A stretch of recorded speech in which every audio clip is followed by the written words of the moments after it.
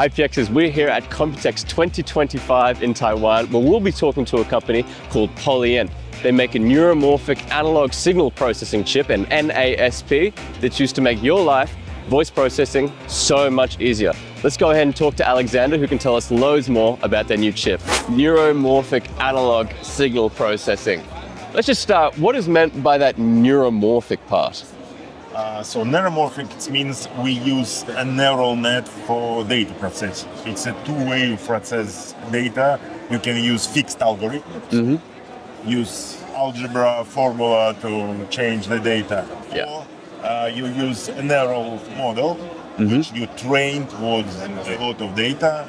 And it's like a biological evolution. You take the general architecture model, pass many data through this, show what is good, what is bad, and finally the structure change and answer for your question. If you need to separate cats photo from dogs, you have 1,000 of photo and you tell your model that is cat, that is dog. Finally they train and separate. That's a generic idea, but of course it's more complicated in reality. It's generally...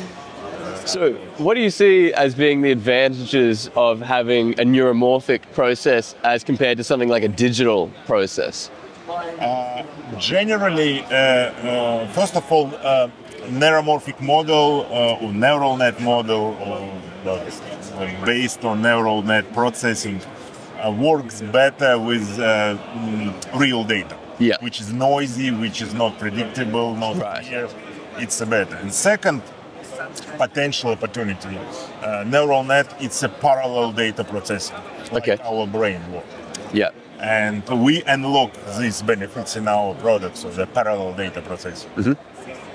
So let's get to the bottom of what we've got here. What is your product? It is a physical IC? Yeah, it's a chip. Our final product is a chip. We use standard CMOS process to create a physical neural net structure. So it means not a digital model where you calculate step-by-step operation.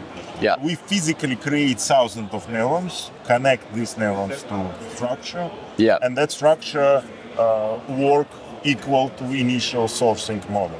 Yeah. And yes, we present this in standard silicon. That is our benefit. Final, our product, it's a standard CMOS IC.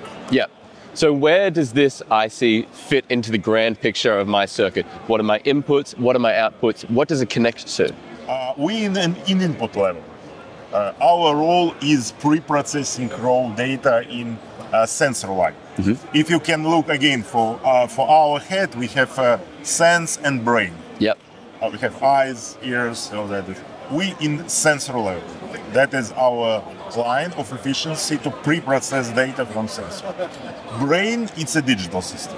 Yes. We are not talking here, so it's still digital, but we are extremely efficient on pre-processing the data. Okay. What do you feel the main applications of this chip are? Where do you see it being used? Is it good for video? Is it good for audio? If inside there, what are your main things that this could be sensing and decoding? So generally speaking, it can be applicable for all sensors. Okay. Audio sensors, video sensors, biosensors. Temperature? Temperature, it's not critical because temperature, it's you measure temperature one time per, I don't know. Yeah, okay.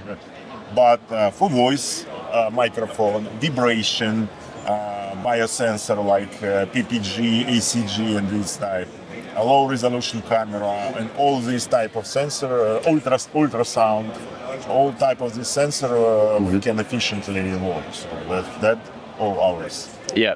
There's one big question that we always ask on this channel. It's before you came along, how did an engineer do what this IC allows you to do? How did an engineer efficiently process analog signals away from a microcontroller, and how did it work before you? The standard way today, we take analog signal, then we use ADC, analog to digital converter. So we convert analog to digital, and then we have DSP or various CPU to process this data. It works perfectly now, but the only one problem is power consumption. Okay. When you need to go to really low power, microwatt level, and digital system It's not allows this, specifically if you need low latency. The problem of digital system, it always vice versa. If you need low latency, you need higher power because you go up to frequency. Yes. If you need ultra low power, so your latency is higher because you need to go to low frequency of data processing. We solved this problem because our solution finally is true parallel. It's no latency. It's always few microseconds. So again, we are not create something absolutely new. Engineers know how to process voice many decades. But the question is how to deliver this technique. Yes. We don't need ADC. We work directly with analog signal. It saves power, and then we process this in our analog narrow core, and output is digital.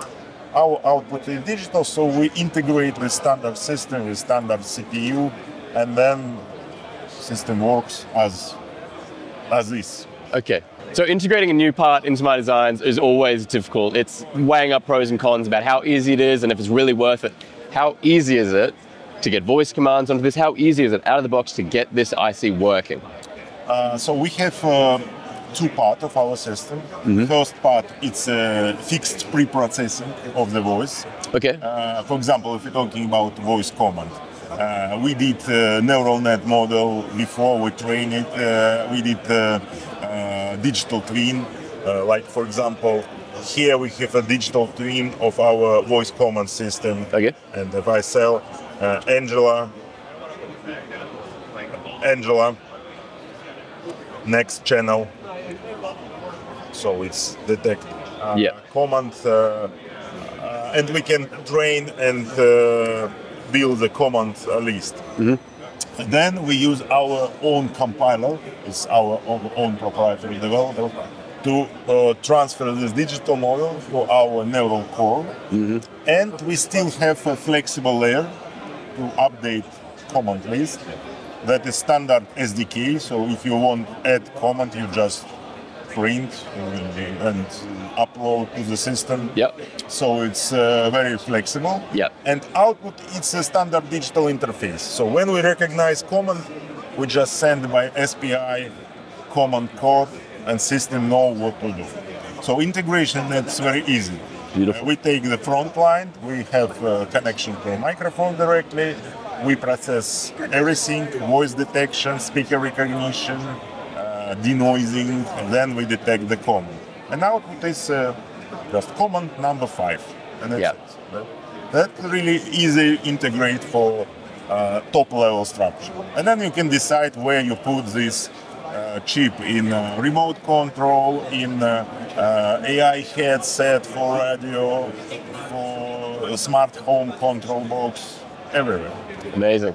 ipXs, if you think that something like this could be for you, we'll have some links down. Oh my God. Yeah, go to that one.